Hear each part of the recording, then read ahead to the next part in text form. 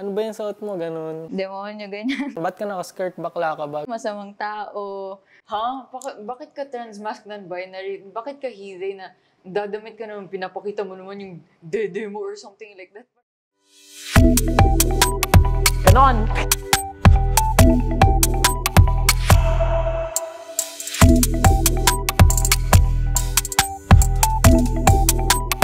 This is my story. This is our story. Hi, I'm Ali. I'm Potpot. I'm Séance, and we are Gen Z emos.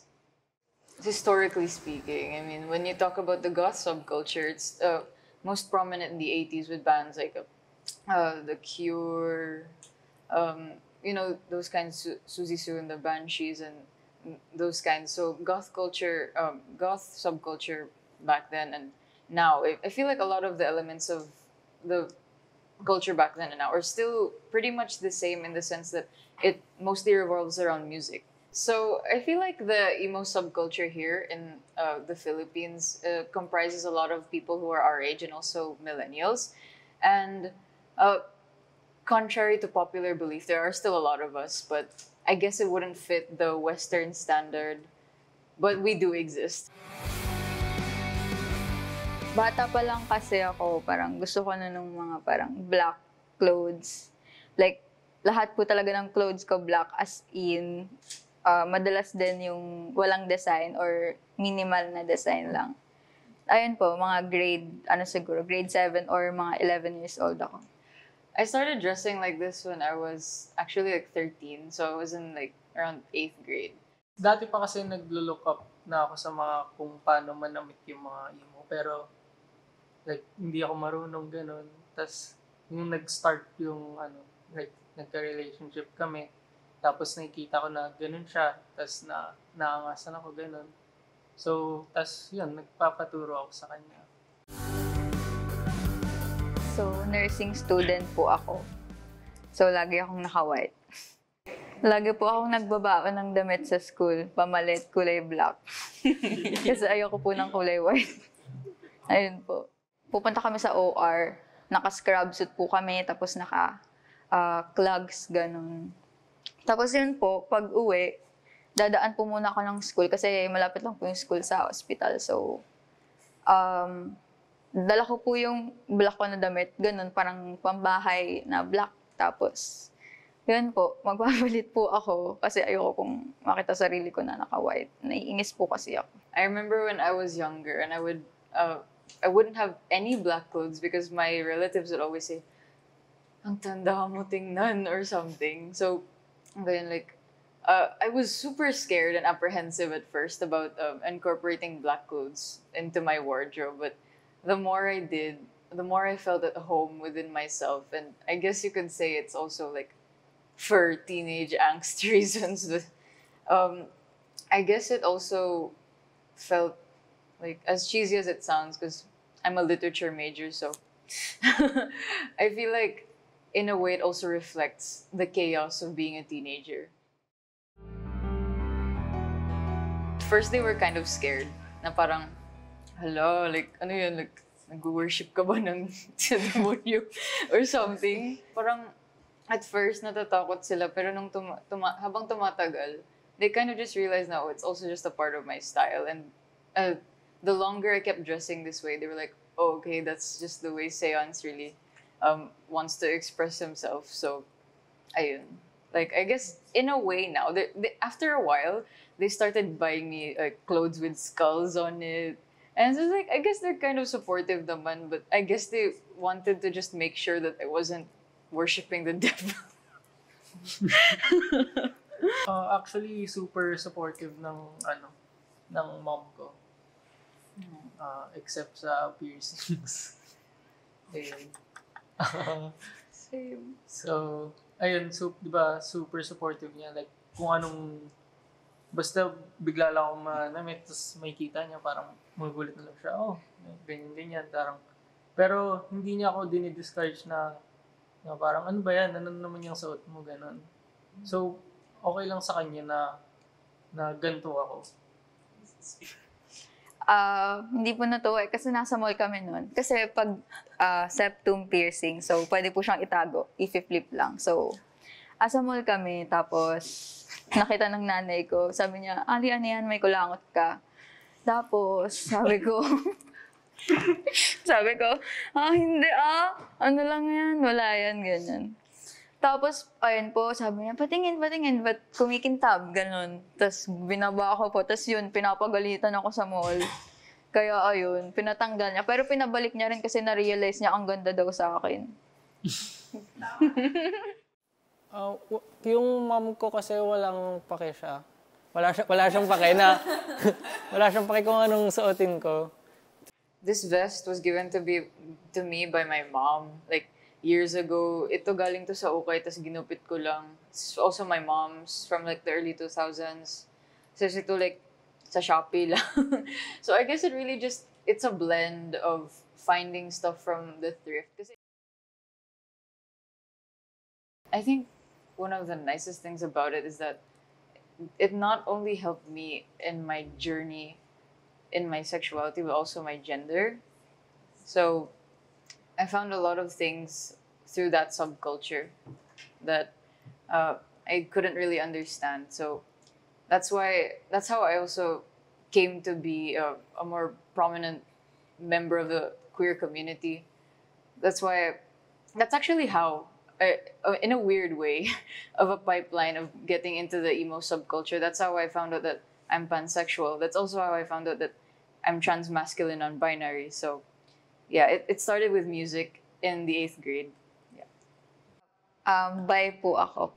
Androgynous rin po ako. So, gender fluid po, ganun ako. So, parang, minsan po, gusto ko, parang, ayun, babae ako, minsan gusto ko lalaki ako. So, depende rin po yun sa pananamit ko. Sometimes, honestly, it's just not worth the energy of explaining. Like, honestly, like, if it's someone I'll never see again, then why would I invest a lot of time in like trying to justify my identity?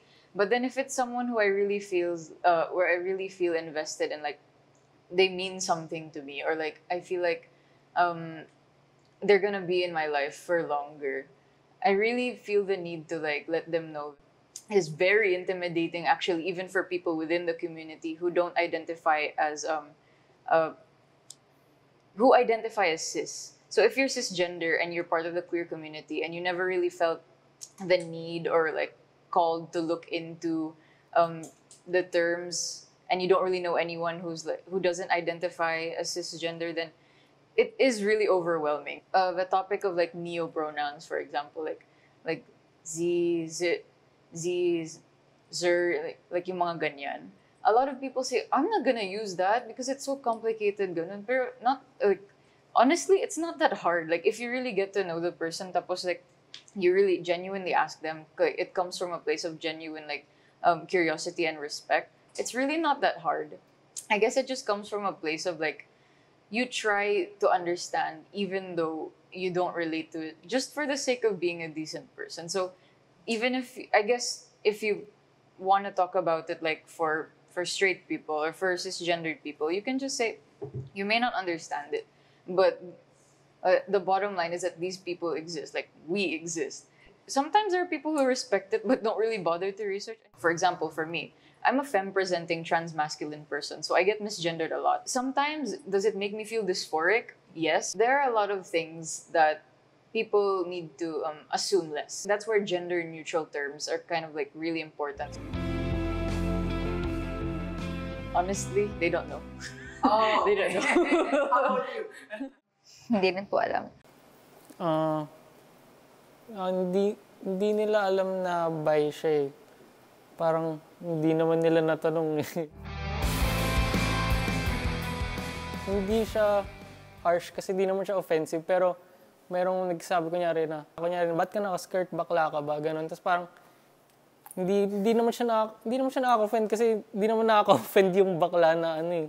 The harshest words I've ever heard were already, like, no one can say anything to me because the harshest words I've ever heard are from my own brain. I have a classmate who keeps dead naming me. And like, at first, akala ko ignorante lang siya. So like, pinabayaan ko lang. Tapos, he keeps taunting me. He passes by me sa canteen, tapos sinabi niya, hello, blank. Tapos parang, di naman siya nag-hi sa akin usually. So, weird. Tapos biglang, the week after that, sinusulat na yung pangalan ko sa blackboard. Eh, hindi ko naman It's weird. Tapos tinanong ko yung prof ko, ma'am, bakit po sinulat ni yung pangalan ko sa board? Sabi niya, I don't know. And then I told her, ma'am, everyone kasi in my block, they already know by now na I don't use my dead name anymore. Sabi niya, okay. Like, she was like really supportive. So do I call you Séance? Like, yes po, ma'am. Kasi Ateneo is very supportive when it comes to like gender policies and things. Yeah, gender expression. You see a lot of people there wearing like assigned male at birth people, like masked people wearing skirts. It's normal there to see like a lot of the queer community. I used to feel so bad na, no one will ever think that kasi you can't ever pass as a guy because you have boobs. Parang ganun, like, people are always like, oh, nakakainis, like, yung pronouns na yan. Parang, ano ba yan? Like, bakit ka transmask non-binary? Bakit ka hide na dadamit ka naman, pinapakita mo naman yung dede mo or something like that? Parang, I mean, I wouldn't say it's harsh because honestly, it's kind of funny. It just, the point of being non-binary is to not, you're not in the binary. So, why do I have to perform my gender just for the approval of cis-het people? Alam mo yun? Siguro, parang be yourself lang. Basta wala kang tinatapakan tao. Ayun lang yung pinaka-importante. Kung saan po talaga pinaka-sasaya ka, yun lang po talaga yung gawin mo. Tsaka hanggang mabuti ka, like wala kang ginagawang masama. Gawin nyo lang yung gusto nyong gawin sa buhay nyo. Kung ano yung gusto nyong gawin nyo na agad ngayon. Kasi hindi nyo alam mangyayari bukas. So kada like seconds, minutes ng buhay nyo, importante. So, ayun, gawin nyo na lahat ng gusto nyo, as in lahat. Bilhin mo na yan, yung cart mo. Lahat yan. Ito na yung sign. I guess my advice would just be to prioritize your mental health and your safety first above everything else. But look for community online din. My advice is really to seek out community online, especially now that, platforms are a thing where you can connect with other people who are probably in the same situation. Because I've seen what social media can, like the bad side of it, and I've also seen the good side of it where it actually saves people's lives. No matter what you identify as, cisgender or not, or whether you're part of like any marginalized community or not, I think that you should be proud of who you are, especially if you're not a bigot, if you're not a transphobe or a homophobe. Be proud of who you are. Also, find ways to express yourself however you want. Find joy in what you put on your body, whether it be body modifications, fashion, whatever makes you happy, as long as it doesn't really harm other people.